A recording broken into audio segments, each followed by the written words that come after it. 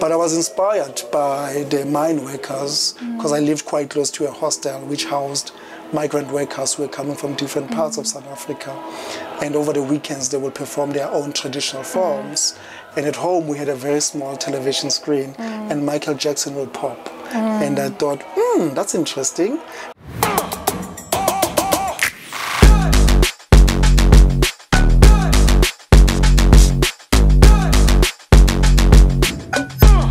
Gregory Maqoma is more than just a dancer. He's an all-round creative that has built himself a formidable resume that shows off his talents as a creative director, choreographer, producer, and of course, dancer. Thank you so much for joining us, Greg. We're very excited for this coming weekend. Yes. If you can just tell us about what's in store for this weekend for GM50. So GM50 Legacy is all about ensuring that everyone is catered for, from the children to young adults, to grannies, to daddies, to grandfathers. Everyone is catered for. And I was thinking about how do I want to celebrate my 50 years, and I thought about the legacy projects. So I've chosen very specifically projects that speak to legacy. And on top of it, I'm also published 2 books. Wow. Yeah, so I'm an author of 2 books. So yeah, there's everything for everyone, from literature to dance to music. Lovely. And I believe you're also you're almost at retirement now. Yeah. So what does retirement mean for you? Is it retirement just from dancing, from choreography? Where are you in and where are you out? Yeah, I'm in a process of retiring from being on stage. And I've always said that I want to retire when I'm at my peak. So I am absolutely at my peak. Yes. And I feel it's the right time for me to hang up my shoes and to give myself time and space to do other things that I've always wanted to do, more into mentorship, more into writing, more into directing and choreographing. And where does the Vuyani Dance Theatre fit into all of that? Well, Vuyani is my baby, you know, it will always be my baby. And it's part of that legacy. I've always wanted to create a company that will live long after me. And we are achieving that with the company, that it can tour by itself, that I don't have to be there. And that's incredible to see. But I think now a bigger responsibility is to create an amazing space that every child can walk into and feel inspired. If you can just let us know what the history behind your love affair with dance. How did it start? How long has it been? Who has inspired you? I think I was born a dancer. Yes. You know, you know, there's a saying in our African idioms that there's always a dancer in ourselves. Because there's a heartbeat. It's there. It's always dancing. But you are born with your mother going to the river and they singing and they dancing. When they put you to sleep, there's always movement. So you're already there. But I was inspired by the mine workers because I lived quite close to a hostel which housed migrant workers who were coming from different parts of South Africa. And over the weekends, they would perform their own traditional forms. And at home, we had a very small television screen, and Michael Jackson would pop. And I thought, that's interesting. And I started fusing the traditional movement with the pop culture. And you spoke about Vuyani Dance Theatre being your baby and mentoring young dancers. How do you source the dancers? Can they come audition for you? How does that process work? Well, it happens 2 ways. There are times when we are in need of dancers and we do an audition call. But many a times dancers walk in and, you know, people walk in and at times it's the right moment and they arrive at a time when there is a need or there is space and we are able to take them. But it's an audition process that we usually use. But I always love the fact that someone can just walk in and if they interest me, I will take them in. Yeah.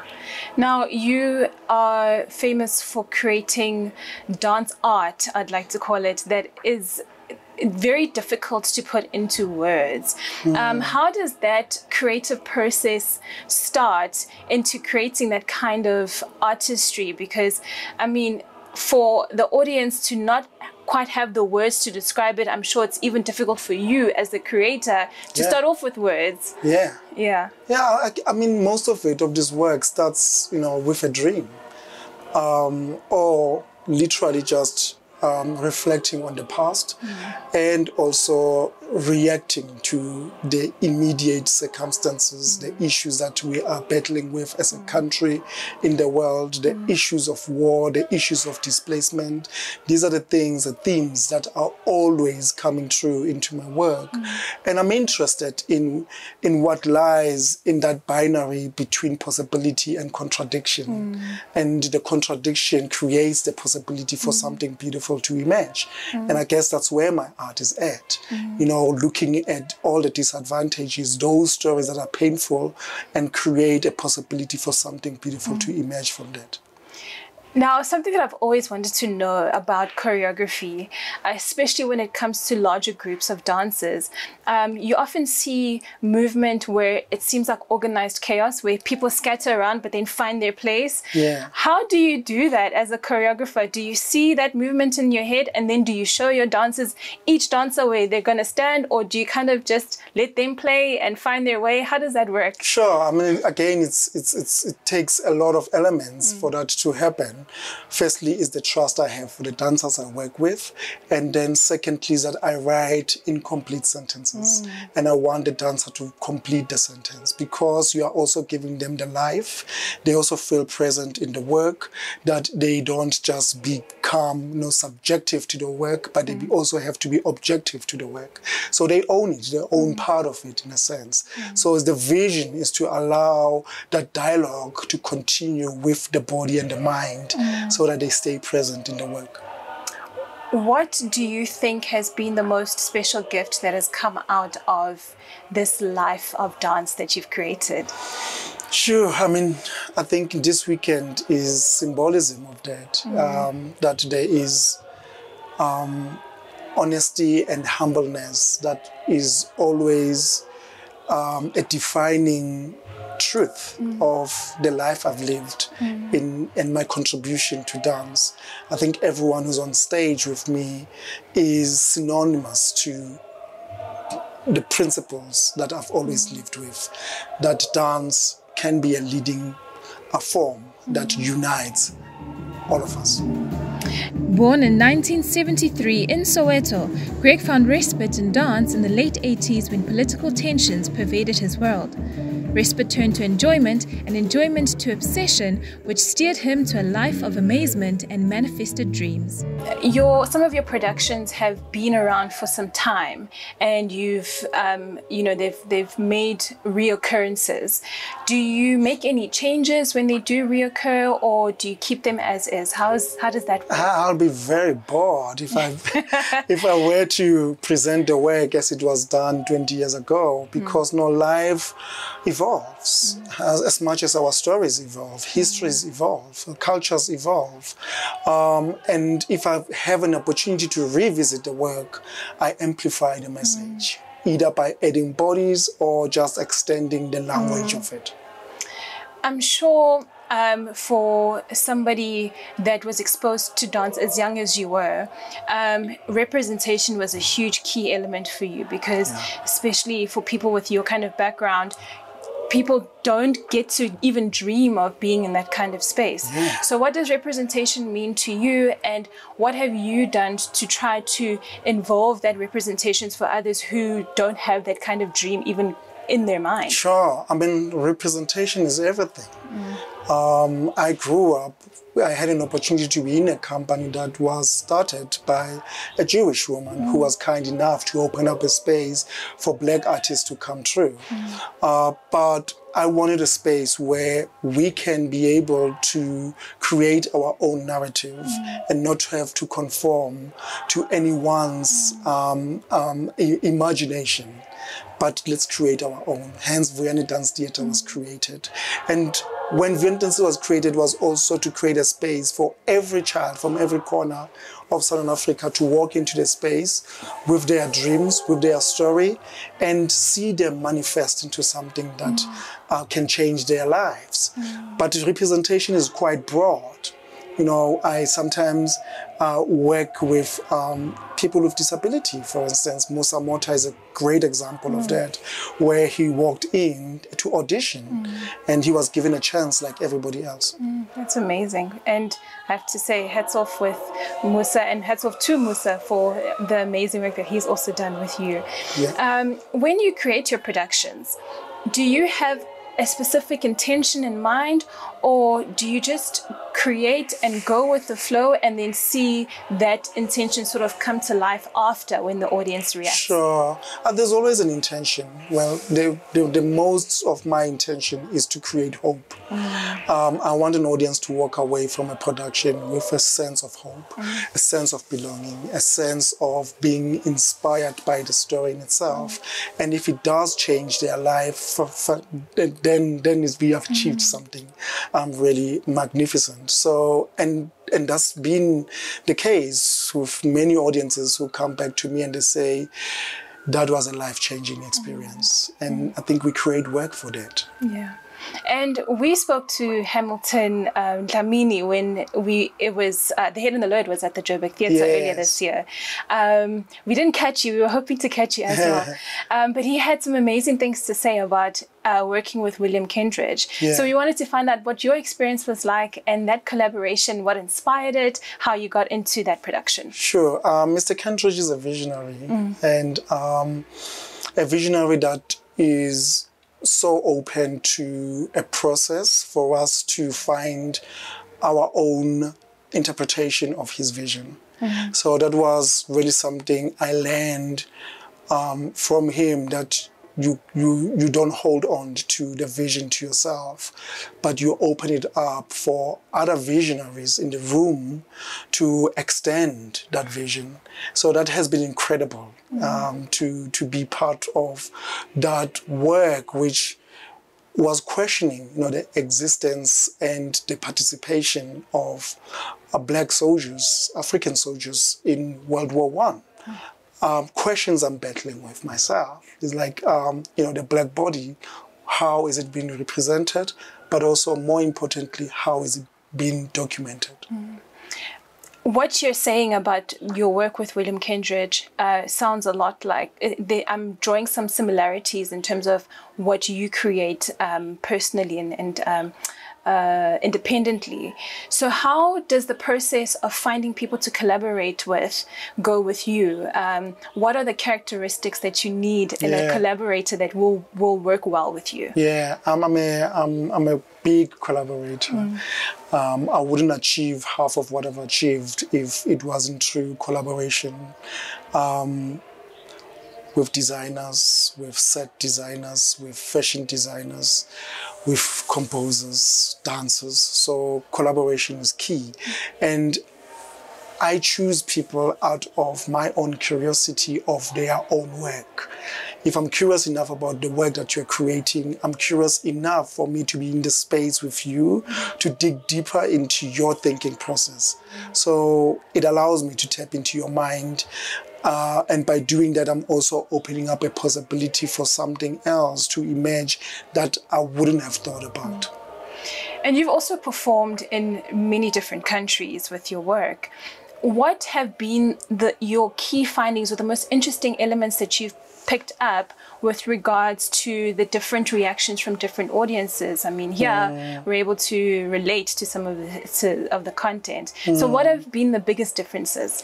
Sure. I think maybe I will rephrase the question is like, what is that is common that we're finding is the sense that there is humility in the work, and it requires humanity in order for it to aspire into something greater. And that goes across every audiences that we've been through, whether we go to France or in the continent, in every part of the continent.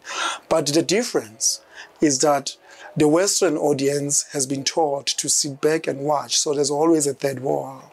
While in the African context, it's a shared space. It's between me, we are in conversation, we are congressing, we are in a church between me and an audience. So there's a call and response all the time.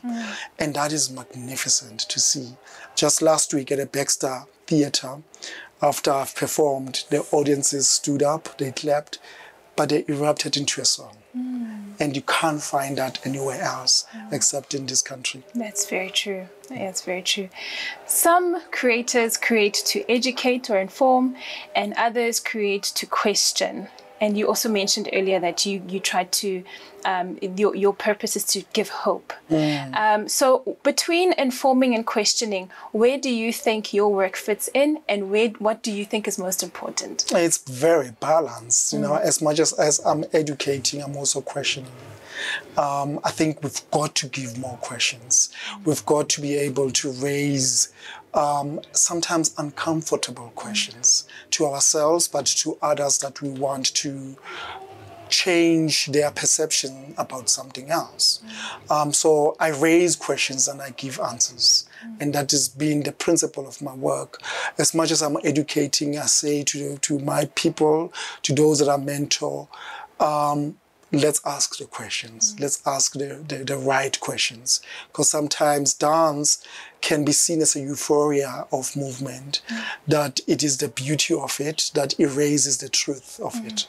So and I focus on the truth. Now, you mentioned in another interview that turning 50 has meant maturity for you. Some people might say that no matter how old you get, there's still a certain element within yourself that just feels like you're still a child. So in what way do you feel like you still are able to infuse those little childlike elements in your work? Yeah, and I think, you know, growing up, approaching 50, well, yeah, in 2 days, 3 days, 4 days, I'll be 50. And I approach it like Mickey Mouse. You know, I tend to take out the Mickey out of me because that is life. It gives me joy to be able to enjoy even the difficult moments, to enjoy the process of putting together a work. And finding that at my age has really liberated how I'm going to create work in the future. And that is amazing. And the entertainment industry, but more specifically in the dance world, age is such a, I won't say a taboo, but it's very closely policed in the dance world. And I've heard time and time again that the lifespan of a dancer is short. And yet here you are, a few days away from 50, still on the stage. Sure, you're making your way out, but you're still very much involved. How have you dispelled that idea that you can only dance until this very short age, or this very young age, rather? Sure. I mean, I think many people have dispelled that. I mean, one example is Jermaine Accordney, Mama Jermaine from Senegal. She's dispelled that myth many years ago. We call her Mama Jermaine because she's been incredible as an inspiration in the continent in terms of dance. But we've got also, you know, someone like Martha Graham who danced to her 90s. And when she passed on, she was still dancing. So that myth has been erased many, many years before. But I go to the rural Mpumalanga, I go to the rural in the Eastern Cape, you still find our grandmothers dancing. So you can dance. For as long as the heart is willing, you can still dance. You've been known to address stereotypes in your work. What current existing stereotypes that when you come into contact with just raise your blood temperature? Sure. I mean, it's a kind of like it contradicts, you know, a lot of stuff that I've always been fighting for.